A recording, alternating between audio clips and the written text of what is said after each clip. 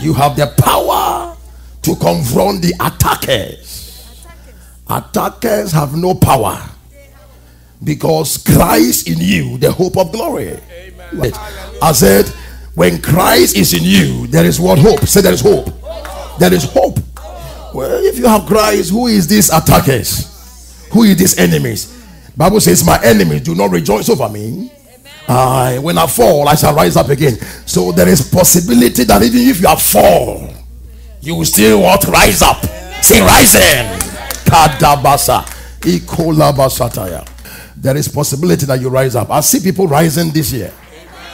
You are not here with me. It looks like you are exempted. I said, I see people rising. You are rising from the lowest state to the higher state of life. In the mighty name of Jesus.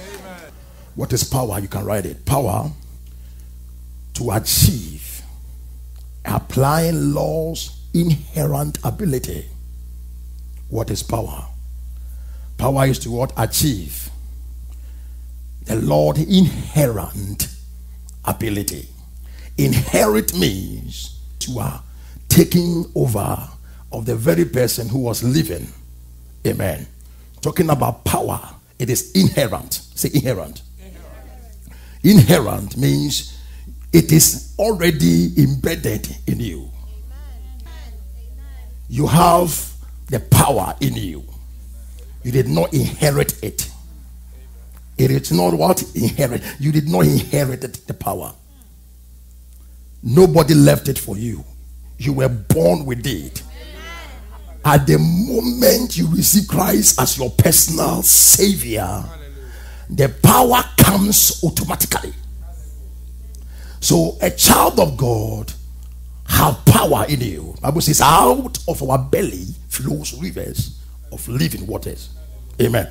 In other words, there is inner power that gives the authorization for the gods in the spirit to react. That is why a child of God must not even voice a word or negative words, because whatever comes out of you must work. So the power of God is inside you. Amen. And you need to know that, because we're a child of God, and a child of God must inhibit those characters. You don't have to, allow the enemy to subdue you. Because out of your belly flows rivers. In other words, there is a Holy Ghost reservoir in you. You are not here with me. I said, there is one Holy Ghost what? Reservoir. Say reservoir. There is a reservoir in your system. There is a connectivity in the spirit. You walk like a being, but you are a spirit.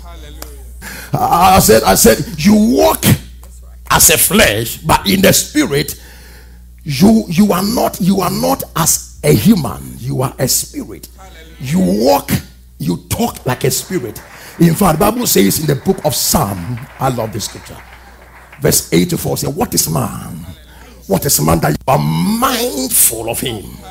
In other words, there is something about man that you can't understand. You cannot apprehend or comprehend with your understanding. A man carries certain spirit that no demon can confront. You are not here. I love that. Amen. Demons have no power over you because there is something in you. There is a reservoir. It's a reservoir.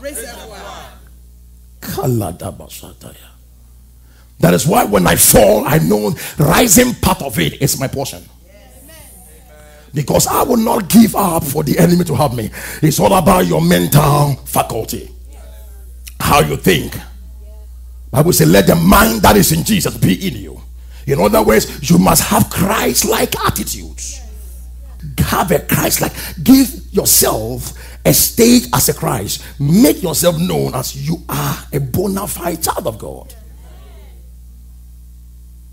There is power in you. And what is power in the Hebrew? It's what? Dunamis. And dunamis means dynamite. Dynamite means you have something in you that in fact can bust out the devil. Laguna Mazata Yada. You are a very dangerous person. I say you are a very dangerous person. When you confront the enemy don't have any access on you. Say hi, Kalabosa. I said the enemy don't have any access on you unless you give way. Power has been embedded in us for God's glory to be seen in our lives. Tell someone that I have power. So the first thing I said, what? I said power is what? Inherent. It's not inherit. We did not inherit power. We have it in us. And we don't have to be in White House before we become powerful. We are in our own White House already. You are not here with me. I said we have Christ in us. Christ have a White House, and we are partakers of godly divine. Jesus Christ. In the book of Acts, chapter number 1, verse 8, you can project it for me, please. I want to take it very quietly and nice today. But you shall what? Receive what? When the Holy Spirit is what? Come upon you, and you shall be my both in what? Jerusalem and in what? Judea and Samaria and unto the uttermost parts of the. So when the Holy Ghost come upon you, you shall become a witness. Say witness. Witness means now you have a license to go out there to prove the God that you serve. You have the license. You have been licensed by the Holy Spirit. Now you can go out to witness the goodness of God. And the witness that he's talking about here is not just going to proclaim the goodness of God alone, but you have to let your lifestyle shine out there. You know, I cannot preach the gospel without an evidence. I cannot preach the gospel without an evidence. The evidence must show that I serve the living God. The evidence must show that I serve the living God. When the evidence shows out there, you don't struggle to win a soul. What makes people to love you is about what you carry. So if you don't have anything in you, no one have right to accept you. He says that you shall what? Receive power when the Holy Ghost is come upon you, and you shall be my witness both in Jerusalem and in all Judea and Samaria and unto the uttermost part of the earth. In other words, you shall receive the Holy Spirit, and the Holy Ghost is already in you. You shall be a witness. In other words, you cannot go and preach to Obama if you are not in the level of Obama. People normally witness to only poor people. And they think that when you preach to the poor people, that is what will make you to go to heaven. It is impossible. The Bible says the poor shall be with you always. You cannot eradicate poverty. Poverty cannot be eradicated. In other words, all of them are called. But what we have to do is to what? Confront those who have been convinced by the devil to know Christ. And those who are above there are those who think that they are in that level where they cannot accept anything. We have to let our lifestyle change them. You cannot confront a businessman who is a guru without wearing tie and suit. Oh, no, you are not here with me, just. You know, we try to limit our ways of living. Christians think that we are so limited. Let me tell you, we are not limited. We are not limited. Dress well. Make sure that yourself is well ordered. At times, confront those that you cannot confront and tell them your God. And for them to accept your God, they have to look from the top of you to the down. Why this man dress? Why this man put on nice things? Why lady, life is short. Exercise power. Before you get to know, someone has come to take over. And it could be even a friend who hates you in the family, who will come and take over and spend all your money. In fact, he will not even spend the money, he will squander the money. People normally just want to save. I'm not saying don't save, but make sure you are eating some. You can only walk in the dunamis, which is the power, when you have what? Experience the Holy Spirit. Thank God for the power. And thank God for the Holy Spirit. When you have the Holy Ghost in you, yeah, you don't struggle. All things become simple, nice, and very easy for you. When you know the manifestations of the Holy Ghost, you don't struggle. Who is the Holy Spirit? You can write it. Who is the Holy Spirit? John chapter 14, verse number 26. He says that, but the helper. So the Holy Ghost, what is the helper? John chapter what? 14, verse 26. And he says, the Holy Spirit, whom the Father, oh my goodness, let's all read together. But one go. But the Comforter, even the what? The Holy Spirit, whom the Father will send in my name, he shall teach you all things. Say all things. All things. And bring all things to your what? Remembrance. Whatsoever. So the Holy Ghost sit in you, or embedded in you, is a reservoir. The Holy Ghost brings into your what? Into your remembrance everything that comes out of you. That's why you must think positive, because Holy Ghost don't think negative.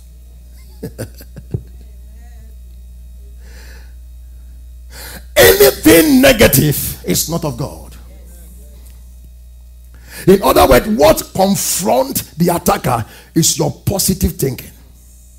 You don't think pessimistic, but you think optimistic.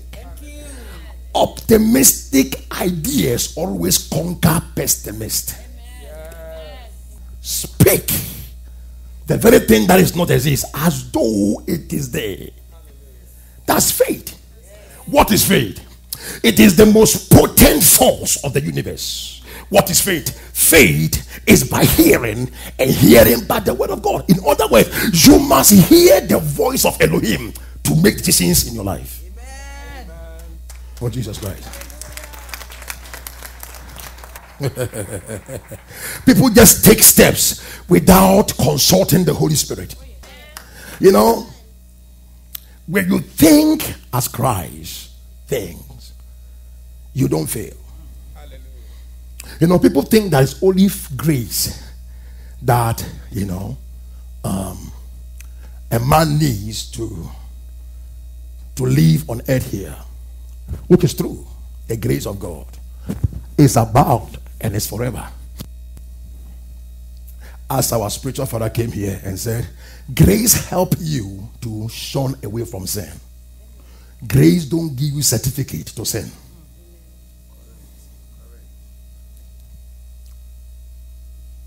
There are 7 thinking ideas that you have which is not godly idea. It is demonic idea. Death and life lies the power of tongue, and they that love it shall eat the fruit thereof. In other words, there is something we call death, and there's something we call life. It is how you reason and how you utter it that gives you the access to achieve greatness in life. But when you have power, does not mean you have the audacity to win on earth here. You may have the power without any functions. You speak like God. You talk like God. And that will make you different. And the difference it will make is to attract enemies to you. Because the way you think is not how a carnal person thinks. You speak like God. You don't see the thing, but you can really sense that something is in the pipeline coming. You speak like him. God speaks life. He don't speak death. Speak life to yourself.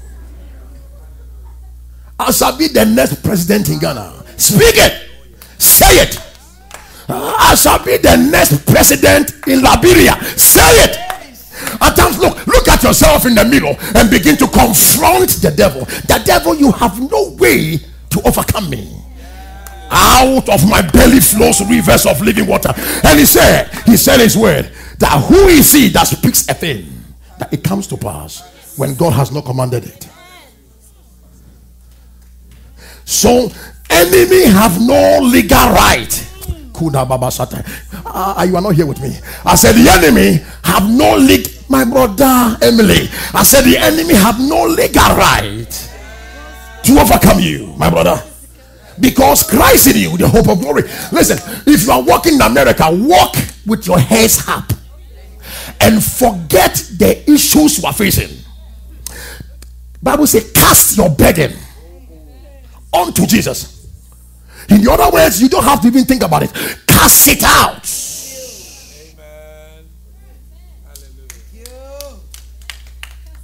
My God, I can't pay my bills. Oh, this country is not accepting me. They will accept you when you speak. In fact, I was saying this thing to Houston people, one of my friend church. I said, we cannot identify the Garden of Eden. And I asked myself, where is the Garden of Eden? If you look at it, it is the presence of God. So when man fell, the Lord took his presence and deposited his presence in man. You know, that's why the angels came and shut the gate of the garden. In other words, we close this area this time because sin is rampant here. So when God was creating man, after man sinned, he said, let me bring the garden in the life of man. Men have certain presence. That's why you carry Holy Spirit.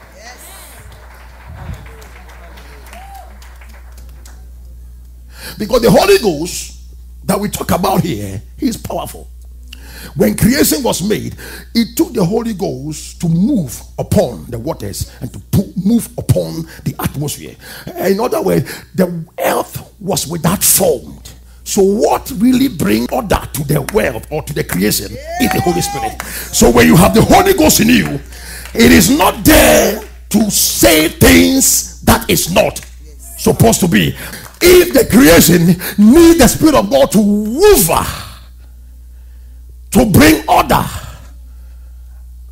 then you have the Holy Ghost in you. Yes. Your belly carries Holy Ghost. Kalada basataya. Ilikidias. Meaning he is in, oh my goodness, is embedded in you. Yes. So why are you not making use of the Holy Spirit? So the Garden of Eden that we don't see is in man. Yes. It's the presence of God. You carry presence. You carry God. Without you singing, God won't come here. In fact, God needs you to come here. God needs your license to come here. The earth was not made for spirit.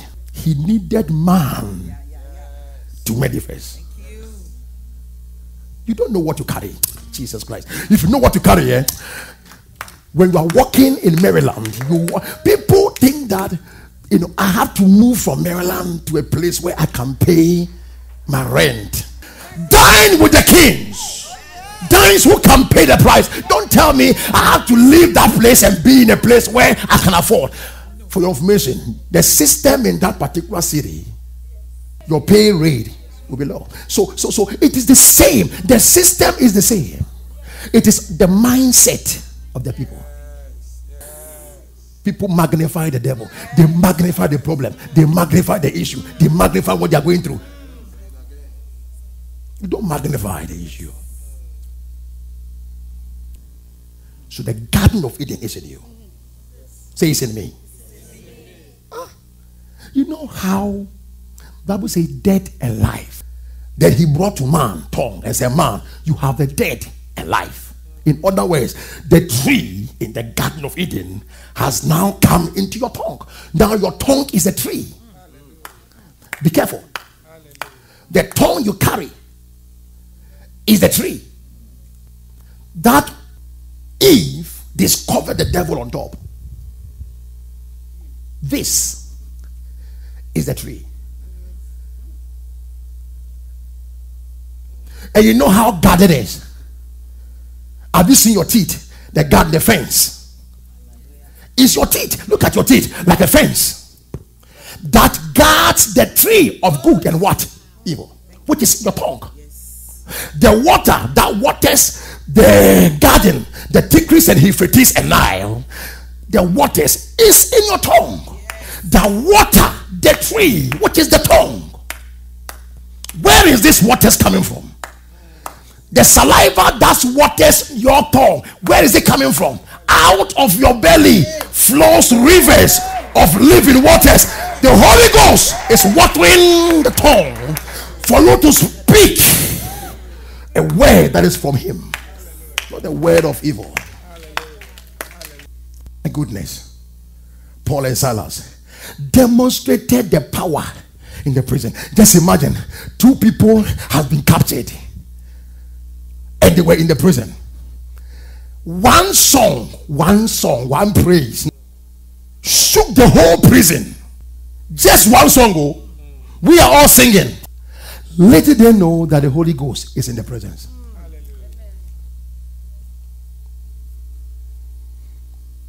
The whole prison was shaken. Their chains were being removed. It's causing their chain to be broken. There is power in the name of Jesus. Say, break every chain. It breaks every chain.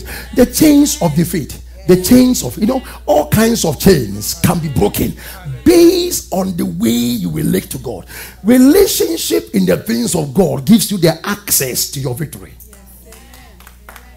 How you relate to God, how you have access with God. People think that you can just be far from God and still benefit. So the book of Acts 16, verse number 25 to 27, it talks about it. The whole place was shaken. The blind man begged at the gate. Acts chapter 3, verse 6. He says clearly that this blind man was sitting at the beautiful gate. Beautiful, say beautiful. But he was blind. Listen, at times people are blind though. They come to church but they are blind. They don't come to prayer meetings. What energizes, what revives the Holy Spirit is your prayer. Yes. So people have the Holy Ghost in them, but the Holy Ghost is dead. Yes. When you don't exercise it, when you don't pray, when you don't bring it to an action, manifest, declare, utterances, say some things, proclaim God, it sits there and it doesn't manifest. The blind man sat there for years, but he couldn't see. He couldn't see. And he was just begging. People are just begging whilst their miracles is around them. Their miracle is just around them, but they cannot maximize it. They can't see it. They can't focus to get it. It's more like my issue, what I'm going through. They think about the blind things than what is ahead of them. The man was asking Peter and John, give me money. Do you know what John said? He says, silver and gold. Let me bring this one in. It's not part of my sermon. Let me bring it in. You bless the blessed in order to receive the blessing of the blessed. Amen. You don't bless the poor to get a blessing of the poor.